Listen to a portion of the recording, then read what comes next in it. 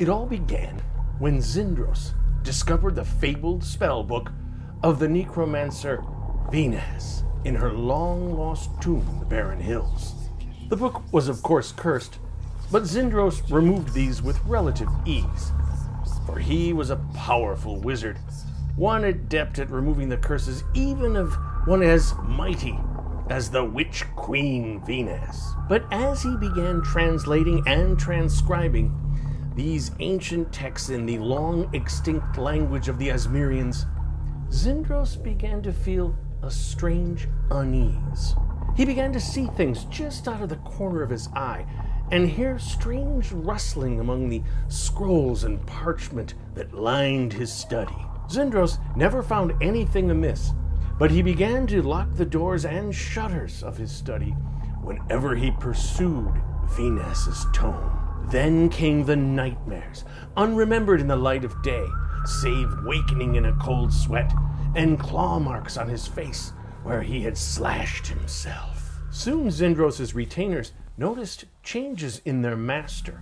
He spent more and more time alone in his studies, neglecting the affairs of his great keep. Zindros then began to refuse all visitors and banished his retainers one by one, until he was left only with Balthor, his oldest and most loyal servant. Now Zindros never left his chambers, sometimes leaving the food that Balthor left for him for days at a time untouched. One day, when Balthor crept to the door to retrieve the uneaten food, he heard behind the heavy oaken door strange sounds, growls, screams, utterances in a language he had never heard. When the sounds reached a horrifying crescendo, the door burst asunder, sending Balthor against the wall and crushing him. Yet even in death, Balthor remained a servant to his master, walking behind Zindros with slow, halting steps, staring out with undead eyes. For now Balthor had been reanimated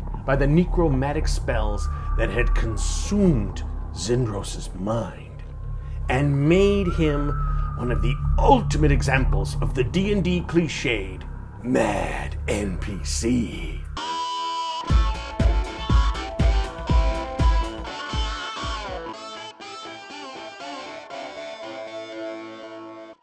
Hello again, I'm KR King. This is my YouTube channel dedicated to helping you homebrew your own D&D campaign. So this is part of my ongoing series on D&D cliches and how you can utilize them to your advantage. Now there's a whole host of, subsets of the insane NPC trope, in classical D&D play. And each has its own characteristics and correspondence to historical and literary examples. These include the insane ghost, the insane god, the insane betrothed, and the insane monster. And of course there are subsets within each of these tropes. So for example, the insane monster makes a difference if you have, say, an insane dragon as opposed to an insane kobold. One is going to be a lot more threatening to the players than the other.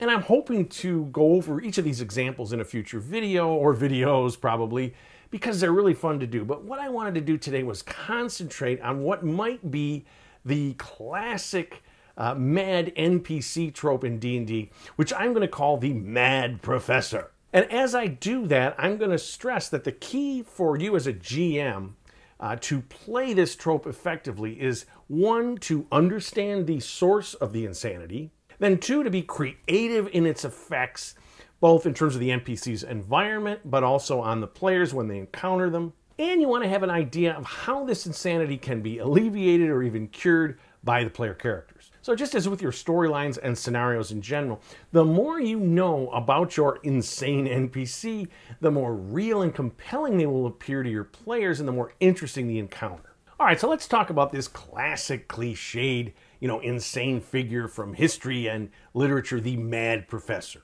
And it has a long tradition historically as the thinker who delved too deep in abstract thought and lost contact with reality. You have figures like the philosopher Friedrich Nietzsche, the mathematician John Nash. You have chess champions such as Paul Morphy or Bobby Fischer. Again, these figures may not have been clinically diagnosed as being crazy, but they certainly showed some classic crazy smart person behavior. And in literature, of course, you have Dr. Moriarty of the Sherlock Holmes novels. You have the mathematician in Lovecraft's classic story, Dreams in the Witch House. And it all points to the notion that very intense mental effort carries with it a risk of scrambling the brain. And oftentimes with a literary example, you have a very smart person who goes insane and becomes a super villain. Moriarty is the only human being who can match wits with Sherlock Holmes. And you have in all the Bond books and films, you've got the supervillain who is also super intelligent. And Lovecraft has Alharzed, who wrote the Necronomicon, very intelligent and totally insane. So, of course, when you extend the Mad Professor trope to D&D, it lends itself most obviously to the wizard class because this is based on intelligence. But in fact, you can use a mad person in any of the character classes, any humanoid, any monster, really. Anytime you have a highly intelligent character who goes insane and potentially is a very powerful character before they go insane or powerful monster, you have a tremendous opponent for the players. So our first criteria then for the Mad Professor trope when we apply it to D&D is whatever the creature, whether humanoid or monster, it should be highly intelligent, which means that they are going to be very creative in terms of rationalizing their behavior. They do not think that they are insane, and they're going to present this to the players so that you get very varied and sophisticated situations and environments with the players when they're confronting the Mad Professor, the super intelligent, crazed NPC. So the three main aspects that you always want to think about of the Mad Professor trope NPC is the origin of the insanity. How did they go insane? The effects of that insanity in terms of the actions of the NPC and in the interactions with the player characters. And finally, what is the cure for this insanity? And if you as the GM have a pretty concrete idea of all three of these, first of all, this mad NPC can become a great, super villain to oppose the players, and then potentially a tremendous ally if the players cure them of the insanity. Depending, of course, on what they were before they went insane. A mad lich and a sane lich are probably going to be enemies of the players. Now, you could also argue that a lich, sort of by definition, is insane, but that's another matter. So in my intro example, I used the evil tome cliche as the source for Zindros the Wizard's insanity. And this has a long literary tradition. I mentioned the Necronomicon of Lovecraft's mythos. There's also the true writings of Nostradamus. There's the real-life Voinovich manuscript, which to this day has never been translated. So the conceit here is that there are ideas or truths which are so foreign or terrible that they would drive any human being insane. And this is easily transferable to a D&D setting, in which you have, say, infernal magic, which not only is it the words, but the power behind them that overwhelms the mind of a reader. So you could also have an artifact that knowingly, if it's sentient, or merely as an effect of its power, will drive anyone who tries to wield it insane. Think of Morbius in the film The Forbidden Planet, who utilizes, the brain-amplifying devices of the Krell. But notice here that when you have the Mad Professor, because of their high intelligence, they're usually able at some level to resist this power. Oftentimes, this is sort of what makes them insane. They don't merely allow their mind to be wiped clean like an ordinary mortal would.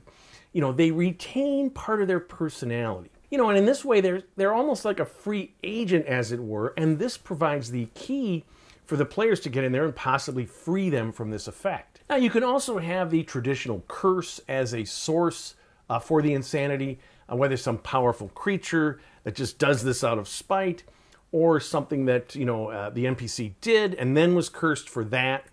You can also have a literary form of this where the NPC did some horrible deed and was cursed for this. So obviously, if you get a powerful enough remove curse just as a spell, perhaps you can remove this.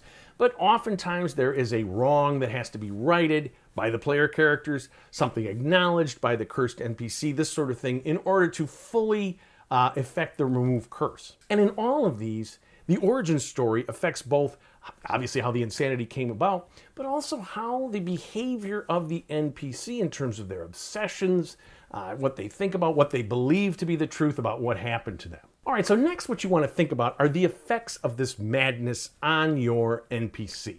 And for the mad professor type especially, but really any kind of, insane NPC in a D&D setting, I tend to avoid the hysterical, blathering, stereotypical insane person cliche. If they're going to go totally nuts, save it for some climax of their interactions with the NPCs. Because unless they're actually there when the NPC goes insane, they've had some time to sort of adapt themselves to this mental condition. And what people are constantly doing is trying to cope with what's going on in their environment and whatnot. And these mad NPCs have had a lot of time to do that. So I think it's always better to initially play the mad professor NPC, who's highly intelligent, highly adaptive, as potentially very calm and very focused when they first meet the players. So for example, if the player characters just stumble upon the mad NPC, who's living in this lonely tower on the end of this peninsula, the NPC might be very welcoming, even hospitable, before the effects of its insanity start to be obvious to the players. What's interesting here is to consider how this insane NPC deals with and reacts to the world vis-a-vis their condition. So the classic way of dealing with the world for a highly intelligent, insane NPC is megalomania. The belief that their ideas and attributes are not only superior to everyone else in the world, but that they in fact should rule the world. Or at least that it should operate under their set of ideas. Now, what's interesting about this is this can lead to overconfidence. Think about the classic Bond villain who tells Bond, all of their plans, and then instead of just, shooting him, comes up with some elaborate method of killing him, a shark tank or some maze or something, that of course ends up Bond being able to escape. Why? Because the megalomaniac is overconfident. They believe that they're smarter than everyone and act that way, when in fact they're not. And the megalomania is a classic thing for, non-crazy creatures that are highly or super intelligent, beholders or dragons or whatever. And it works the same with crazed NPCs that are highly intelligent. It gives the players an opportunity, a sort of backdoor in there to outwit the super genius. And another classic mad professor or mad highly intelligent NPC behavior is a persecution complex, which is really just a high-order intelligence form of paranoia. So the world is out to get these people because they're jealous of their brilliant ideas. They're out to steal their items or their discoveries. They become very isolated because they can't trust anyone. You have King Lear as the classic literary example of this.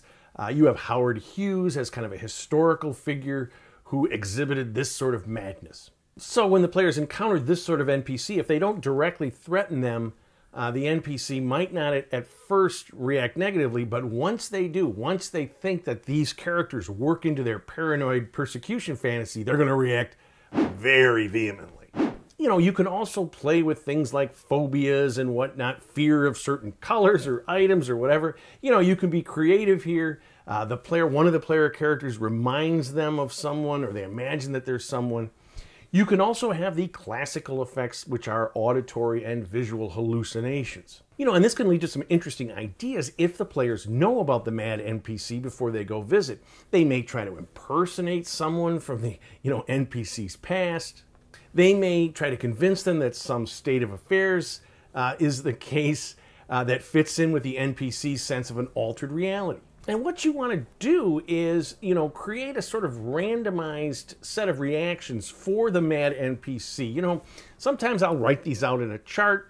I'll go from very favorable to very unfavorable. I'll also put some wild cards in there. Think of sort of the wild magic charts, this sort of thing. Again, most of the time I don't use charts for things. But with the mad NPC, what you're doing is you're almost taking it away from yourself as a GM. You're adding that insanity into the play. When you don't know what they're going to do and you just have to react as a GM, it really creates a sense of madness. All right, so this all ties into the last aspect of creating and running a mad NPC, and in this case, the mad professor, is how can they be cured? Because I think if it's a fantastical madness with a fantastical source, you should be able to have a fantastical cure. Let's face it, you're not going to send Zindros, the mad wizard, to therapy. So if you want to make it simple, if for my introduction example, you destroy the evil book, the effect is gone, Zindros is cured. But even on such a simple timeline, that can be very complicated. First of all, Zindros may resist your efforts to get the book and destroy it. The book itself might resist it if it has some sentience. Plus, let's not forget about Venus, the Witch Queen.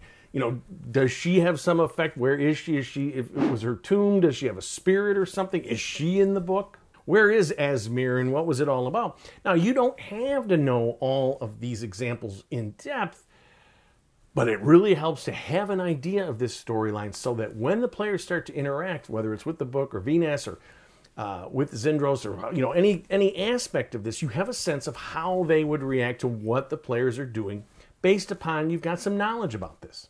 Because the thing is, someone or something may have driven the NPC insane for a reason. And when you know that, that'll impact how you work out the method by which the players cure it. So if we have a literary source for the crazed NPC, some crime was committed or horrible deed, obviously the players, perhaps with the NPC's help or opposition, have to right this wrong. You know, maybe it was just Zindros' arrogance and greed for knowledge that made him susceptible to the necromantic magic of Venus's book. Maybe he has to acknowledge that he has limits, that he made a mistake in pursuing this. So the players battle the book or the power of Venus or whatever. Zindros realizes his mistake and aids them in destroying it. He's cured and he rewards the players handsomely. You know, or the players have to find out where the, ancient city of Asmir is. They have to find some artifact, perhaps the spell focus that Venus used to create the book. They either destroy that or bring it back and wield it and end up freeing Zindros. The point is, you can get more or less complicated on the means of curing the insanity, especially when you know the background of the insanity. And once you've done this and you've created this adventure out of this cliched mad NPCs, it's different, it's more interesting, and it's real to the players. All right, so there's my take on the Mad Professor of D&D. If you like what you've seen, please subscribe to my channel. I'm always looking for more. Please leave some comments. I always answer them. And of course, please keep playing D&D and tell somebody else about it.